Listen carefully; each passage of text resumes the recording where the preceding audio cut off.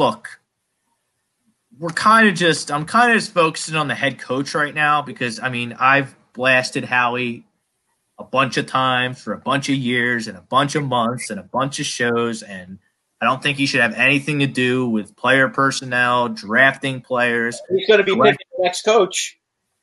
Do you want him picking the next coach? Well, Jeffrey Lurie said at his press conference today that he is the head of the search committee. Oh, my God. It stops with him. But he hired Doug. He hired Chip. Like, he's been involved. Jeffrey Lurie is going to be the one that hires the coach. He's been involved in every he let Andy go. He was instrumental in bringing Chip in. He was instrumental in letting Chip go after he'd seen enough, and he was instrumental in bringing Doug Peterson. So Jeffrey Lurie is going to be hands-on in this coaching search.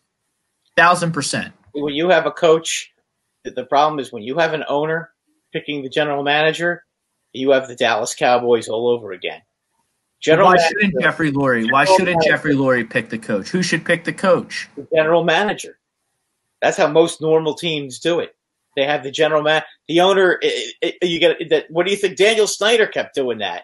Okay, and he got lucky this time because he had Ron Rivera. But you know what? Owners should let the football guys make the football decision. Howie's not a football guy. Well, Jeffrey Lurie knows Howie's not a football guy. Well, then you got to get yourself. Then he needs to go